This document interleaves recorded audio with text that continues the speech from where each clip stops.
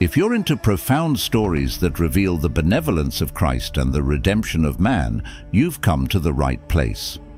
Today, we'll talk about the Apostle Paul, witnessing a seldom-seen example of faith in human history. Finally, we'll help you answer a question of extreme importance that you might have asked yourself. Can a sinner reach the gates of heaven? But before all that, if you've landed here by chance, welcome.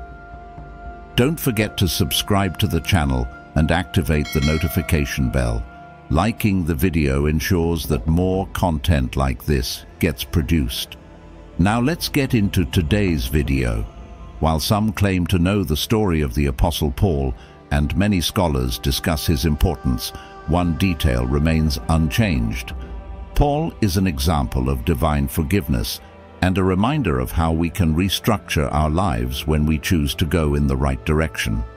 He exemplifies how we are flawed but capable of overcoming the journey we tread and choosing a completely new path.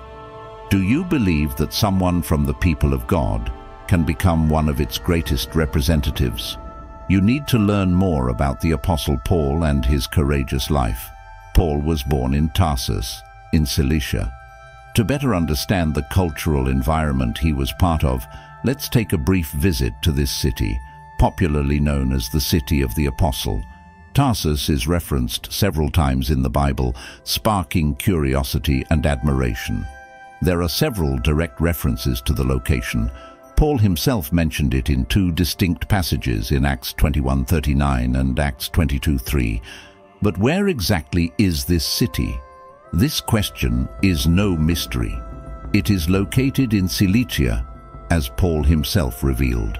It extends over a considerable distance from the Mediterranean Sea, concentrating on a portion of land 26 meters above sea level. Nowadays, if you walk through these biblical lands, you'll step into the southern region of Turkey. During the Roman Empire, this city was celebrated for its trade route and its population's financial and intellectual growth. Tarsus, throughout history, divides opinions. While historians struggle to establish precisely when the city emerged, its history traverses different times and passages in history and the Bible, revealing its complexity, beauty, and sometimes simplicity. It is in this city that Paul is born and begins his journey, being the only point of agreement among scholars. Again, there is much speculation about his childhood. Some argue that Paul spent his entire childhood in the city until he left for Jerusalem in adulthood, while some studies claim that Paul spent a good part of his childhood in Jerusalem.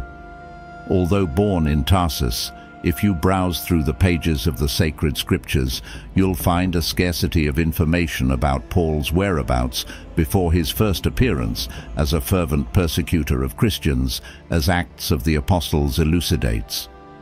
Paul had an enviable cultural wealth and demonstrated an excellent command of the precepts of the Jewish school in Jerusalem under the tutelage of the infamous Rabbi Gamaliel. His uprightness and complete fascination with the laws quickly distinguished him when more Roman influence was entrenched, enjoying rights and fulfilling the duties required. Paul received a burdensome task to persecute the people of God. Parallel to Paul's new designs, some changes were happening in Jerusalem. Christianity expanded as never before, dragging a multitude of believers whose constant and seemingly unstoppable journey concerned Paul too much. The people elected Jesus with some relief as the Messiah they had long awaited. After the death of Stephen, the first deacon to recognize Jesus as the Messiah, Paul became a persecutor of Christians, as he enjoyed prestige, rights, and powers to do so, being a prominent member of the Sanhedrin. Not satisfied with increasingly violent persecution, Paul demanded that synagogues in Damascus denounce any follower of the Lord, so they could be arrested and judged in Jerusalem. He began persecuting the churches of God with violence, going after men or women who followed the path he considered wrong and violated the laws he believed to protect.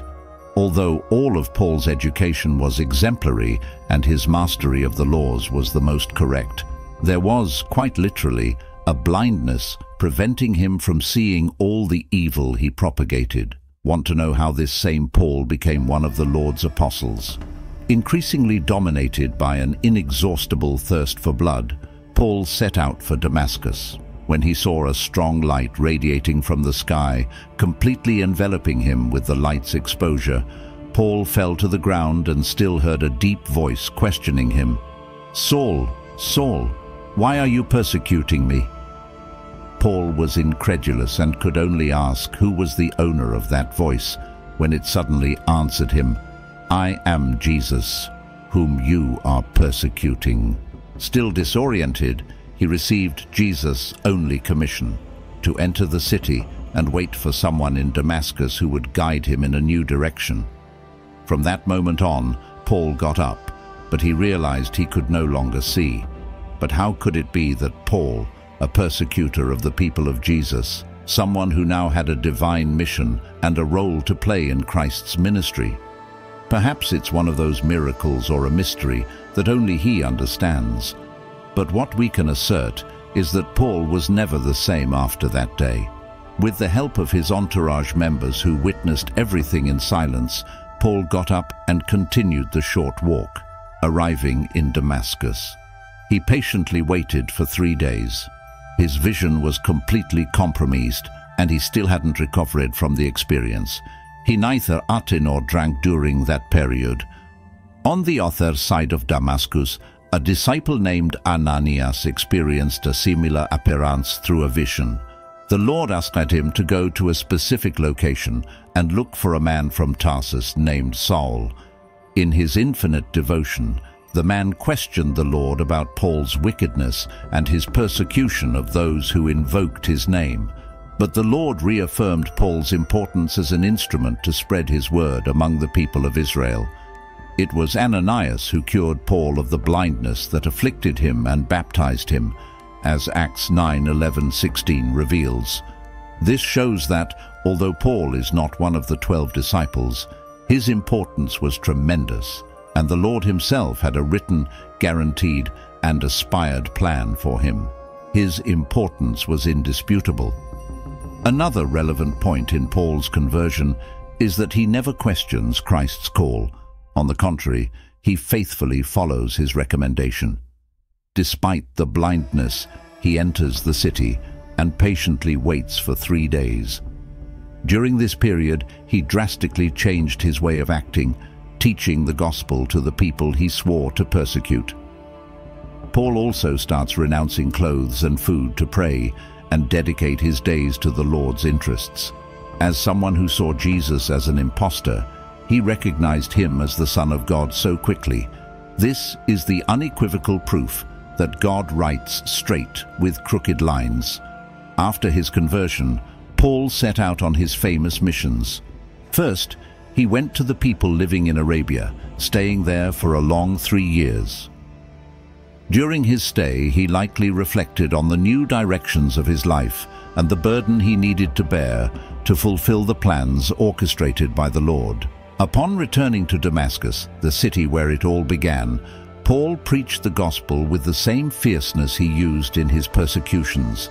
But soon he needed to flee from the Jews towards Jerusalem, a place he knew well.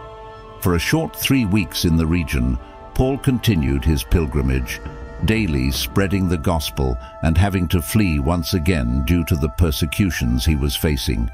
It seemed impossible to stay in one place for long, realizing that the journey would be long and full of winding paths. Paul decided to return to his roots, his hometown, Tarso. He stayed there until he was summoned by Barnabas, a disciple who had just arrived in Antioch.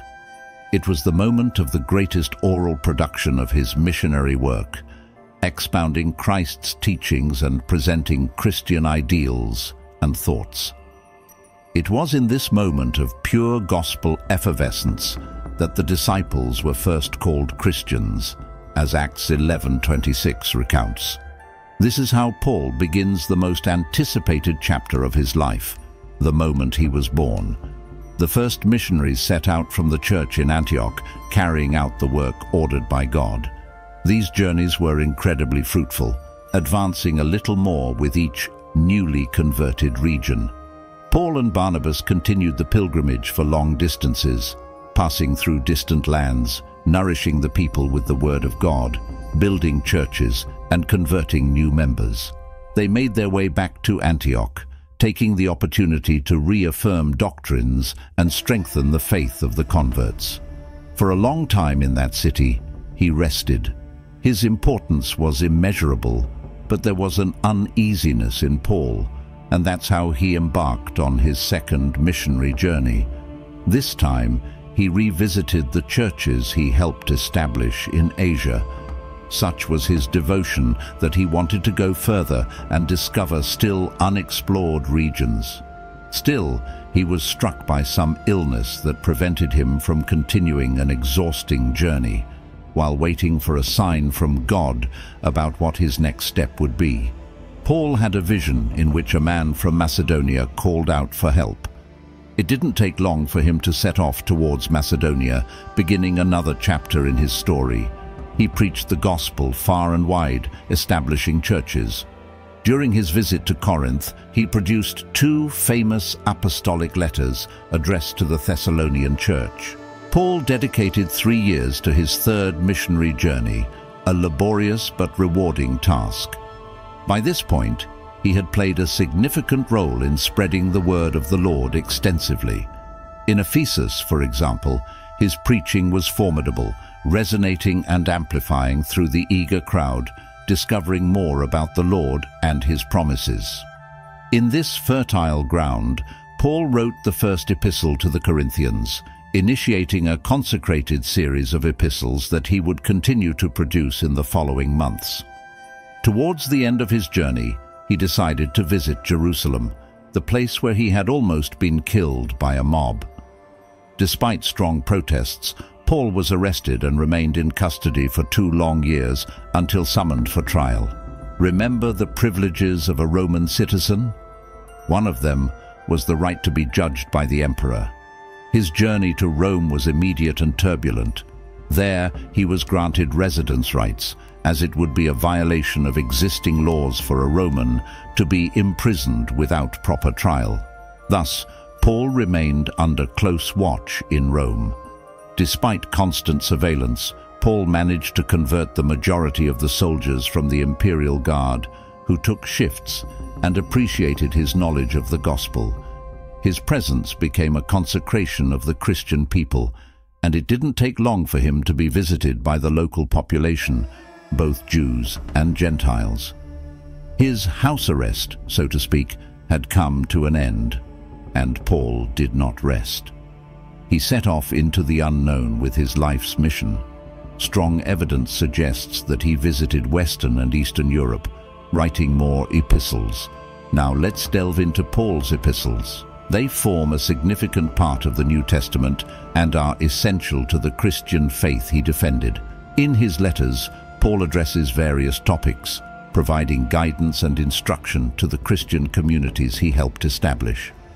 Faith is a central theme, as Paul teaches that salvation comes through faith in recognizing Jesus Christ as the sole Savior. Paul discusses ethical and practical issues faced by the Christian communities he founded, offering guidance on living a life that honors God and promotes unity and love among believers. His letters to the Corinthians, for instance, tackle issues like church divisions and recommendations for overcoming worldly adversities. Another prominent theme in Paul's epistles is the importance of communion, emphasizing the need for believers to support each other fully.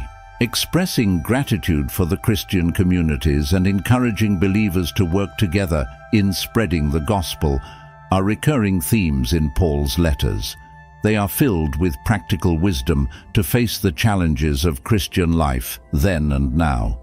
One of the most famous passages is from Corinthians 13:4-7, where Paul beautifully describes the characteristics of Christian love. Love is patient, kind, not envious, not boastful, not arrogant, not rude, not self-seeking. not easily angered, keeps no record of wrongs, rejoices in truth, and bears, believes, hopes, and endures all things. These are not just abstract claims. Some of these documents are physically preserved in their original condition to this day. Paul's letters are monuments of the Christian faith. The excerpt you heard earlier from Corinthians 13 is Paul's description of the attributes of Christian love, emphasizing its deep, humble, and altruistic nature. He begins by asserting that love is patient, highlighting its ability to endure difficulties and trials with calmness and profound clarity. This patience is like a gift for those who expect nothing in return for their good deeds. Paul continues his description, stating that love is not envious, revealing that the love experienced in Christ is not jealous, but thrives in the happiness of others without pride or pettiness. It is not possessive. Furthermore, he states that love does not behave improperly, meaning it does not act rudely or arbitrarily. Love does not seek its own interests, but cares only about the interests of others. Love does not cower or become silent in the face of evil, showing a willingness to forgive and forget offenses received. Paul brilliantly summarizes the nature of love by stating that it bears all things, believes all things, hopes all things, and endures all things. This means that love is persevering and unshakable, even in the most difficult circumstances. Love is the foundation of all Christian virtues, and through it, believers can live in communion. Now, as the story continues, Emperor Nero accused Christians of a criminal fire, initiating a persecution similar to what happened in Jerusalem. In this violent atmosphere against the people of God, Paul was arrested again and taken for a new trial. However, this time, his condemnation was more tragic. Little is known about the last hours of the apostle before his execution. As a man of devoted faith, it is believed that he prayed to the heavens and awaited his fate, knowing that regardless of the outcome, he would be with God. The exact location of Paul's execution remains a topic of fervent discussion. This would be the tragic end of the story if it weren't for us in 2024, celebrating the life, work, and passion of this man. To God, a persecutor turned propagator whose life serves as an example and a vivid reminder of God's plans. This tale brings joy for revealing God's mercy and clarity in His plans. No life cannot be touched by the divine experience. It's a formidable life lesson that shows God's paths are often paved with tremors, but the final destination is sacred ground. Remaining steadfast in adversity and acknowledging our role alongside the Creator leads to a life filled with trials and tribulations. But one thing is certain: victory is eternal. Paul's story will never be forgotten, remembered as a man who gave up privileges to live an intimate life with God. Like many of us, Paul received a calling and did not shy away. In moments of greatest trial, he did not succumb. He grew stronger. His unwavering faith helped spread Christ's teachings as far as possible. He dedicated himself entirely to God's orchestrated plan, even until his last breath. It's essential to remember that the Bible is not merely an ancient book narrating epic and edifying stories. It's a book that helps us navigate the present, understand the consequences of the future, and sustain our decisions. This story brings joy by revealing God's mercy, His clear and unclouded plans, and the fact that only He can reach the condemned heart and bring light to the darkest soul. There is a plan for your life, and God has been writing your story since your birth. Choose the winding path that offers eternal life of unimaginable joys. After his conversion, Paul faced numerous hardships and persecutions. He was pursued and faced the wrath of the impure and unjust. He walked miles to establish churches in inhospitable and unknown places, but his faith remained unshaken. he wrote a significant portion of the New Testament, sharing his spiritual wisdom and encouraging believers to stand firm in their faith. As mentioned earlier, I invite you to read this extensive and deeply moving work. Paul's life is a reminder that no matter how difficult the circumstances we face, with God as our compass, we can overcome anything.